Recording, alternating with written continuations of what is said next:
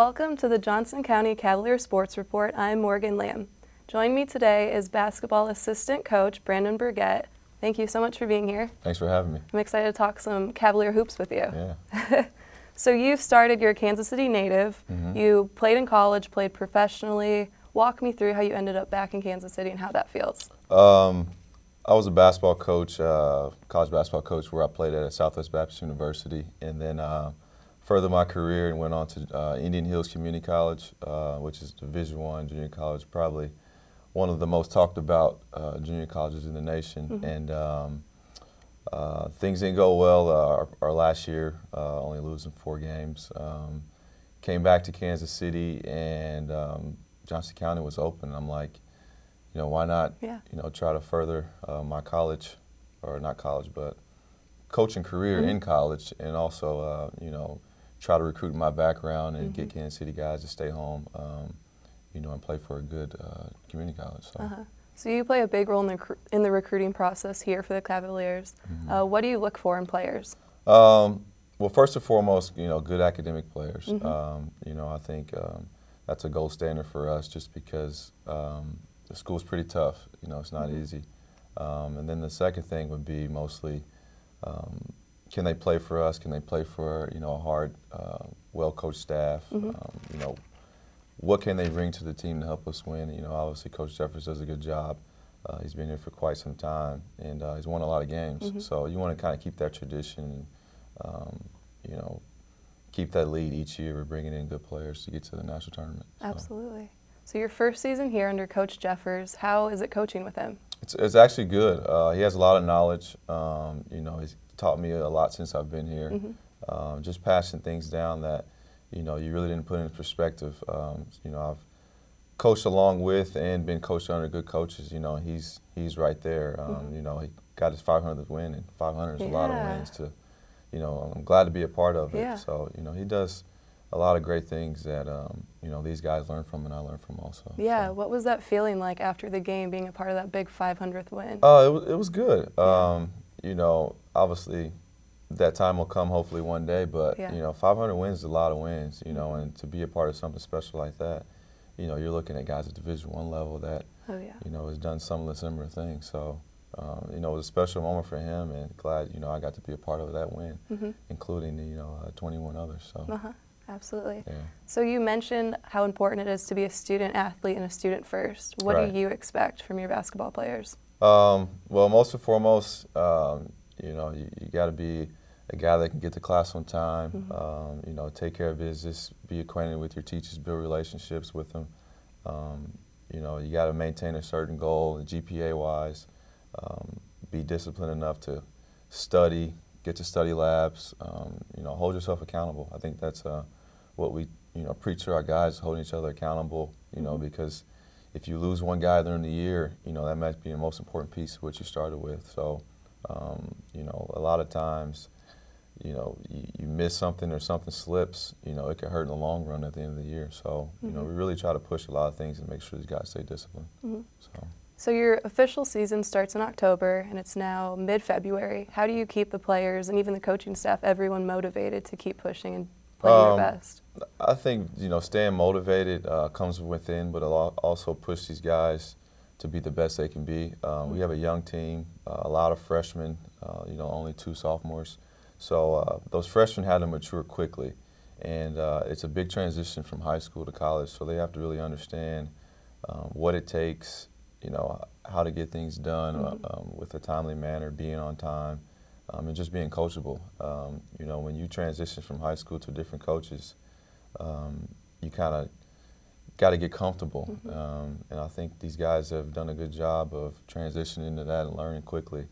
You know, first year with, you know, 7 or 8 freshmen to being your starters, these guys have matured really well.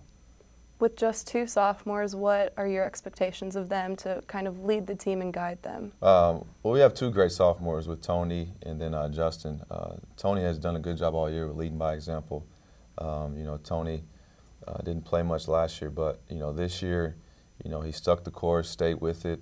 He's made some good things happen during games.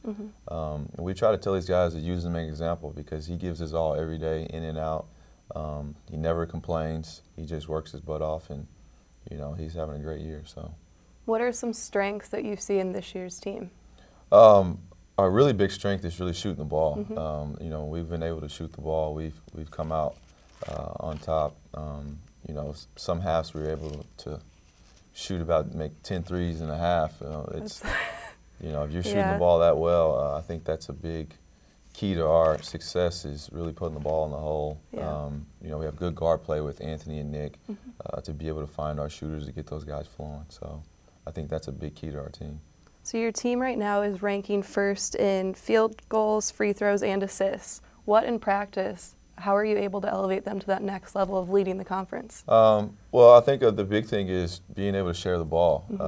We try to preach to these guys to play together. Once we, games where we kind of, slipped, what you call game slippage, where, guys tend to contribute on selfish ways, we call it.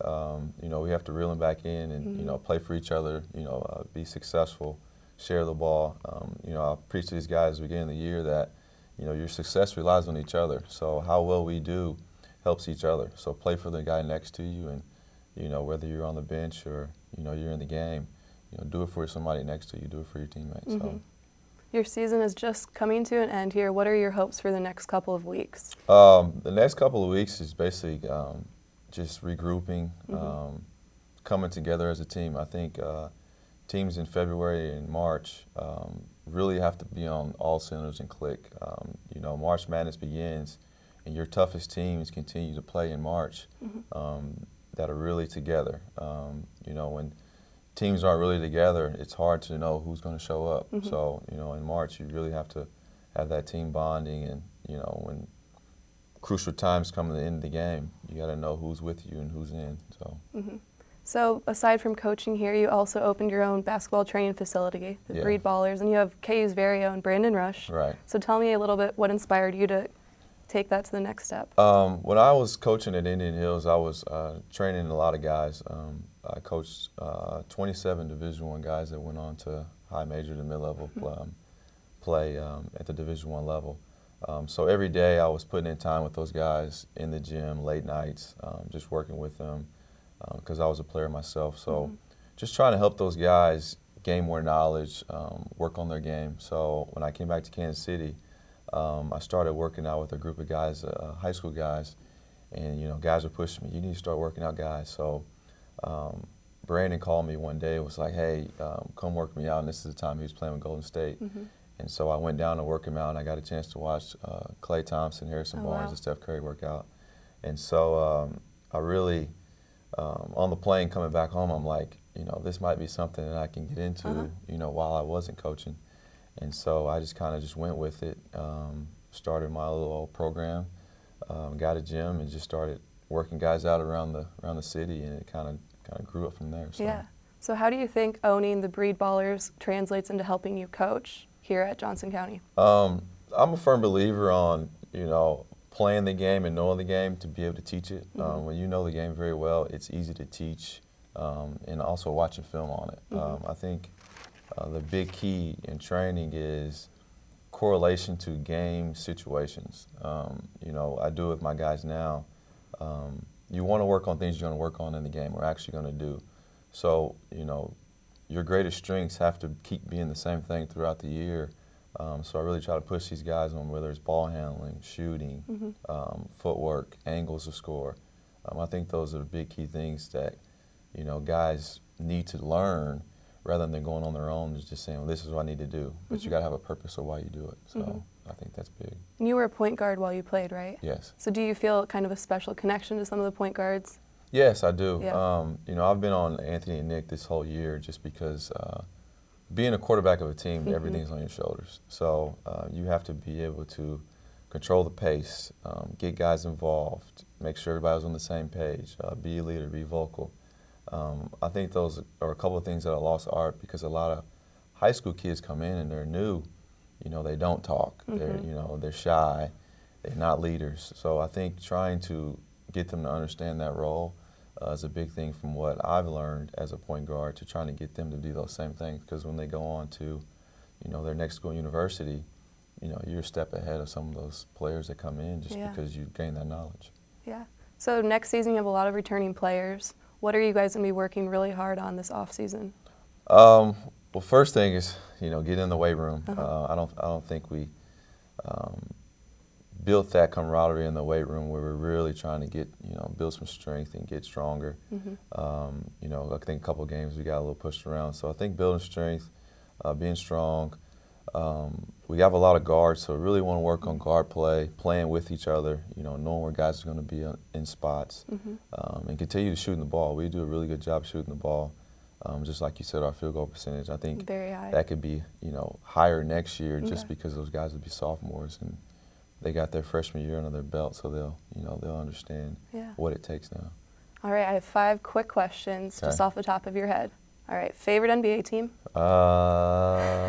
Golden State. Okay. Favorite college program? Definitely KU. Awesome. What player of yours is the best to follow on Twitter and why? Team-wise, I have to say probably Nick. Yeah? Why is that? I don't know, his quotes are funny. Yeah. So he always, it's intriguing because you're always like, what is he talking about? So it keeps you thinking. Which one of your players could beat anyone else on the team in an arm wrestling match? Arm wrestling match? I'd probably say Anthony. He's the only one that works out 3 times a day. So. All right. And what is your favorite movie about basketball? Favorite movie? I'd probably say He Got Game. Only just because just how it happened kind of it puts perspective on life. So I like that movie. Awesome. Well, thank you so much. I had a great time talking to you, and I'm excited to see the rest of your season. Thank you. Thank you for watching the Cavalier Sports Report. I'm Morgan Lamb, and I'll see you next time.